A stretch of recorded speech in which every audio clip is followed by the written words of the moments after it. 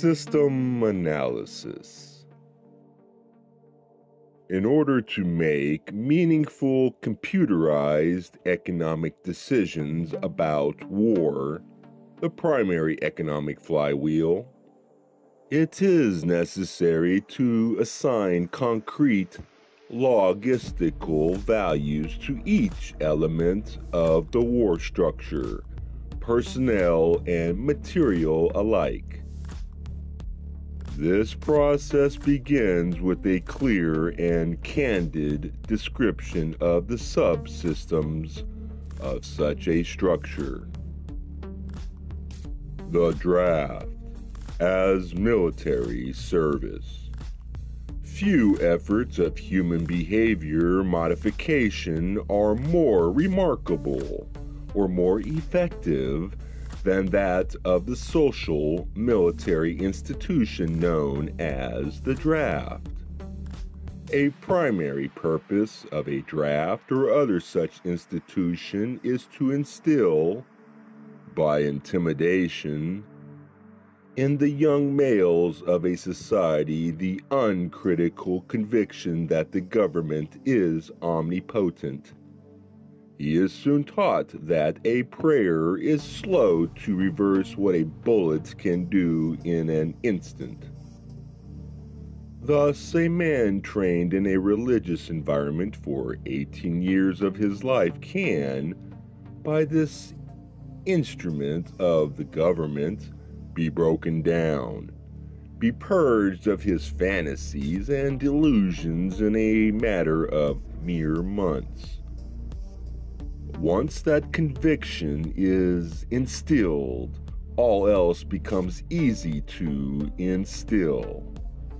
Even more interesting is the process by which a young man's parents, who purportedly love him, can be induced to send him off to war to his death. Although the scope of this work will not allow this matter to be explained in full detail, nevertheless, a coarse overview will be possible, and can serve to reveal those factors which must be included in some numerical form in a computer analysis of social and war systems. We begin with a tentative definition of the draft. The draft, selective service, etc., is an institution of compulsory collective sacrifice and slavery, devised by the middle-aged and the elderly for the purpose of pressuring the young into doing the public dirty work. It further serves to make the youth as guilty as the elders, thus making criticism of the elders by the youth less likely. Generation stabilizer. It is marketed and sold to the public under the label of patriotic national service. Once a candid economic definition of the draft is achieved, that definition is used to outline the boundaries of a structure called a human value system, which in turn is translated into the terms of game theory. The value of such a slave laborer is given in a table of human values, a table broken down into categories by intellect, experience, post-service job demand, etc.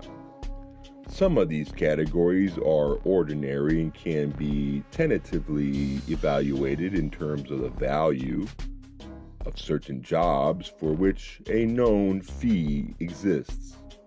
Some jobs are harder to value because they are unique to the demands of social subversion.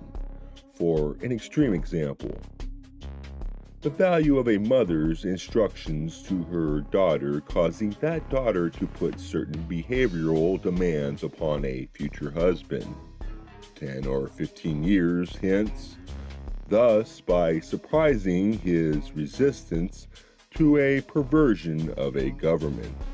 making it easier for a banking cartel to buy the state of New York in, say, 20 years. Such a problem leans heavily upon the observations and data of wartime espionage and many types of psychological testing. But crude mathematical models, algorithms, etc., can be devised, if not to predict, at least to determine these events with maximum certainty. What does not exist by natural cooperation is thus enhanced by calculated compulsion. Human beings are machines, levers which may be grasped and turned, and there is little real difference between automating a society and automating a shoe factory. These derived values are variable. It is necessary to use a current table of human values for computer analysis. These values are given in true measure rather than US dollars, since the later is unstable, being presently inflated beyond the production of national goods and services, so as to give the economy a false kinetic energy, paper inductance. The silver value is stable. It's being possible to buy the same amount with a gram of silver today as could be bought in 1920. Human value measured in silver units changes slightly due to changes in production technology. Enforcement. Factor 1. As in every social system approach, stability is achieved only by understanding and accounting for human nature, action-reaction patterns. A failure to do so can be, and usually is, disastrous. As in other human social schemes, one form or another of intimidation or incentive is essential to the success of the draft. Physical principles of action and reaction must be applied to both internal and external subsystems. To secure the draft, individual brainwashing, programming, and both the family unit and the peer groups must be engaged and brought under control. Factor 2. Father. The man of the household must be housebroken to ensure that Junior will grow up with the right social training and attitudes. The advertising media, etc., are engaged to see to it that father-to-be is pussy-whipped before or by the time he is married. He is taught that he either conforms to the social notch cut out for him, or his sex life will be hobbled and his tender companionship will be zero. He is made to see that women demand security more than logical, principled, or honorable behavior.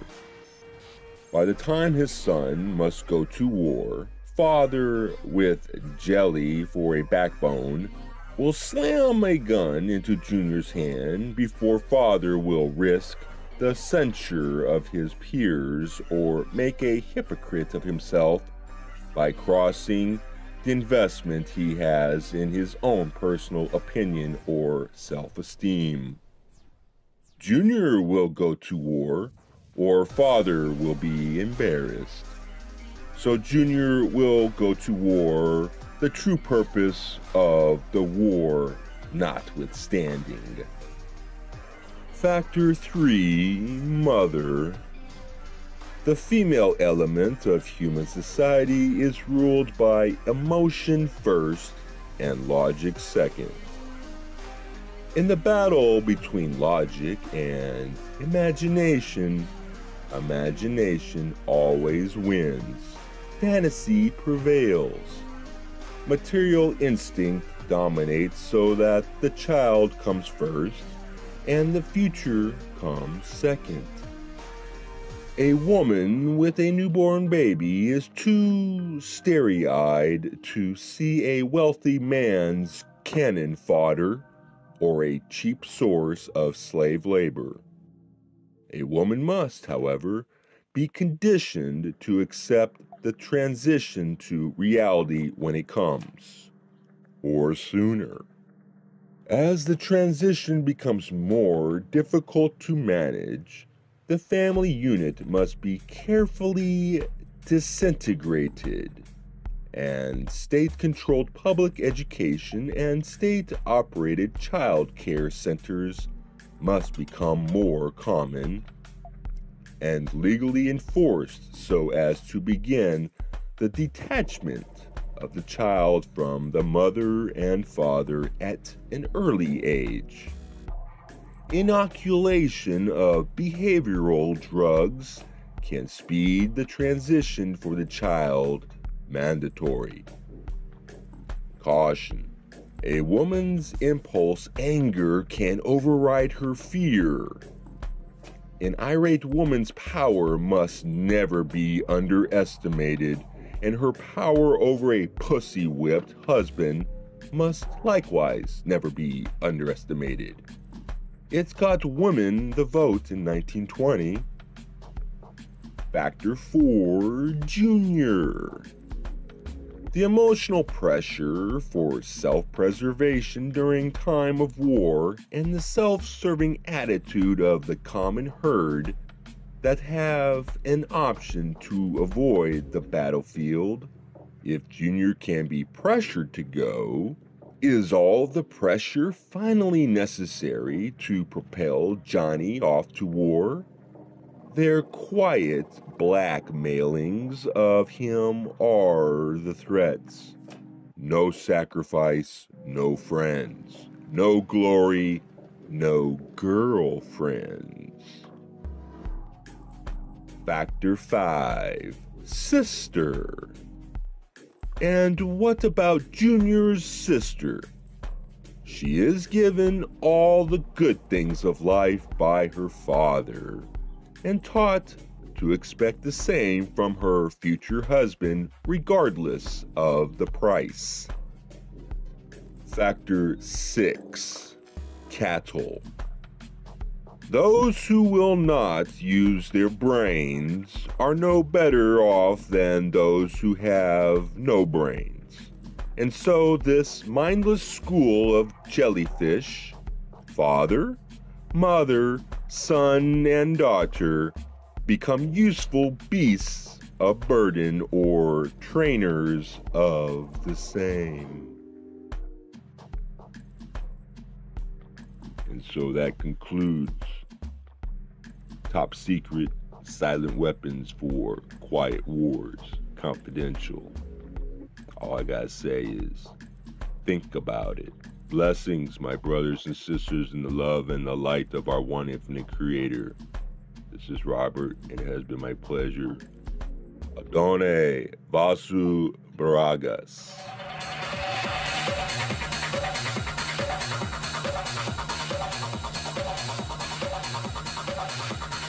Peace.